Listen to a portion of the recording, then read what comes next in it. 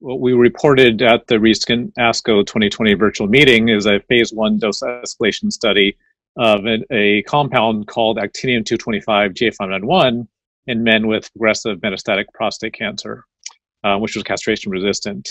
By brief way of background, because I think that most people understand what PSMA is as a cell surface target that's usually there in prostate cancer.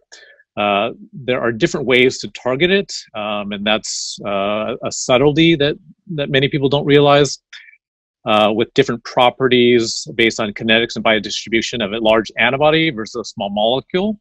So we use a large antibody because even though it does have a long circulation time and potentially exposes the bone marrow for a much longer time than a small molecule, it essentially only lands in areas that are PSMA positive in tumor and avoids landing in areas that are PSMA positive that are not tumor, such as the kidney, salivary glands, and small intestine.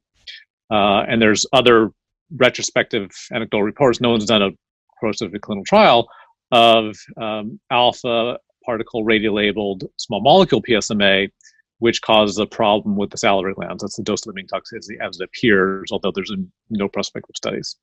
So what we did is we enrolled 22 patients at different dose levels, 4 dose levels with single subject cohorts. So we minimized exposure to low doses, and then 3 groups of 6 at the top 5 doses. The bottom line is we did not hit a maximal tolerated dose. So a single subject in the 6th cohort had a grade 4 thrombocytopenia and anemia that was reversible. 0 out of 6 in the highest planned cohort, dose level 7 or 93 kilobecquerel per kilogram, had a dose-limiting toxicity, so we declared no MTD reached, and that is the dose that's been used for the expansion cohort. So overall, we saw safety. We reported the overall, besides dose-limiting toxicity, we reported other AEs.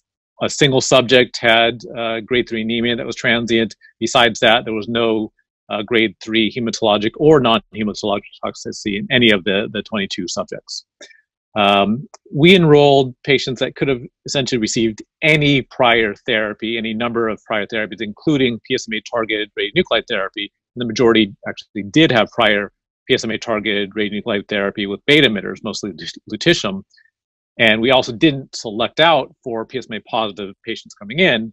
Despite that, the majority did have post-treatment PSA declines, with about 41% having at least a 50% PSA decline that we called a response.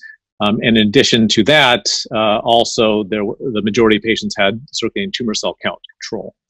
So our conclusion was that a single dose of this particular drug is safe, and we are finishing this particular trial in an expansion cohort.